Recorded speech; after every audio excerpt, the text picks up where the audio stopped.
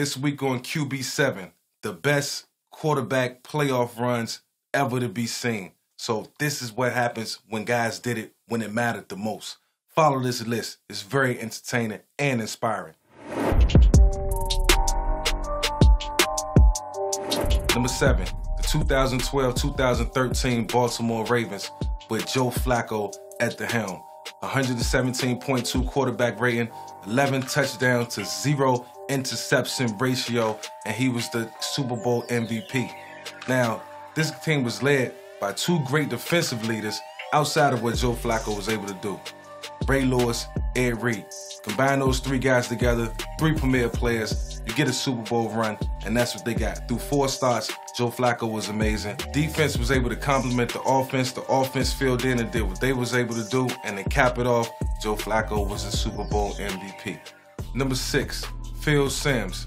Now, Phil did some great things in this run, but it's easy to have a run when you have a great defensive player like Lawrence Taylor.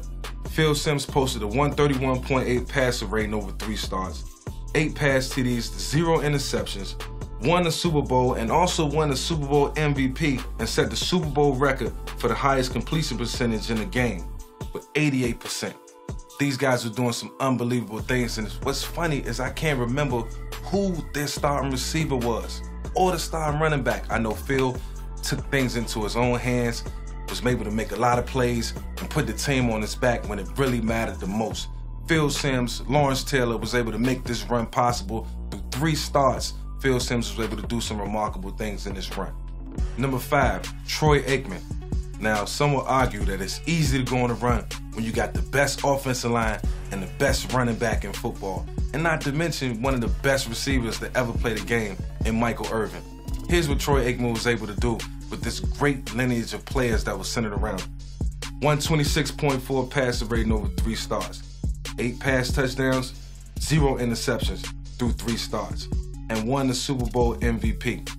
I wouldn't expect anything less when you got an offensive line that can hold up throughout any turmoil that the defensive line can propose. Troy Aikman was one of the best to ever do it, and I can see why he was a Super Bowl MVP a couple different times.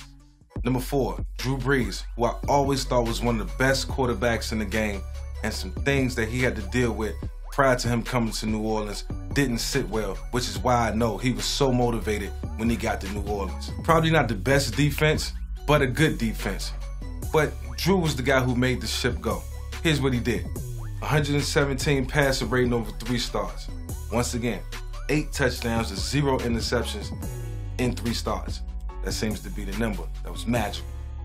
He won the Super Bowl MVP.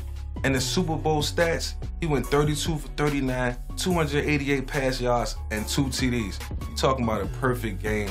Drew was on top of his stuff when it mattered the most. And we talk about guys putting the team on their back. Drew was ready for this moment and ready to prove all the haters and the doubters wrong. Number 3, Steve Young. Now, I know we talking about playoff runs, but Young is number 3 on this list because of what he did when it mattered the most. This was my boy, my favorite team. He put the team on their back and he got that monkey off his back, and here's why. Listen, 9 TDs to 0 interceptions through 3 starts. A passer rating of 117.2 over 3 starts. Set the Super Bowl record for 6 passing touchdowns, and that record still stands to this day. And tied Doug Williams' Super Bowl 22 record with 4 first-half passing touchdowns. If you don't think Steve was on top of his game throughout the course of this run, go back and check it out. You can always Google it and see what exactly happened because I was able to witness it. Once again, it was my favorite team, and thank you, Steve, for the great memories. Number 2, Nick Foles, for various reasons. And for a guy to be able to step in halfway through the season, coming off the bench, it's not ideal in the National Football League. Nick took over when the team needed him the most, and this is what he was able to accomplish. Nick Foles didn't have the highest passer rating, but his passer rating was still over 100 at 115.7 over 3 starts. 6 touchdowns, 1 interception, and he was the only quarterback on this list to throw a pick, but it didn't faze him. He won the Super Bowl MVP.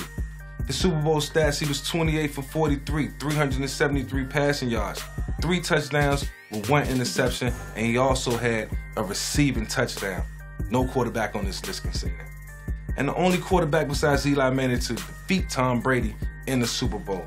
Says a lot about Nick. This will go a long way for his legacy, and I'm pretty sure he'll eat for free in Philadelphia for the rest of his life. Number 1, Joe Montana. San Francisco has always been my team. This was when I was first really getting into football and understanding what was really going on. So when I look back at my list and look at all the stats and attributes and accolades and things people was able to accomplish, you can easily say or argue that Joe Montana could be considered the GOAT. And here's why.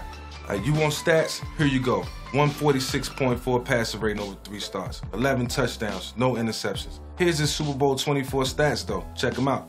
22 for 29, 297 yards and 5 passing touchdowns. That's damn near a perfect game, however you want to look at it or consider it. Here's a guy that can be considered the greatest of all time, and if you ask me, he's definitely amongst the top of the list.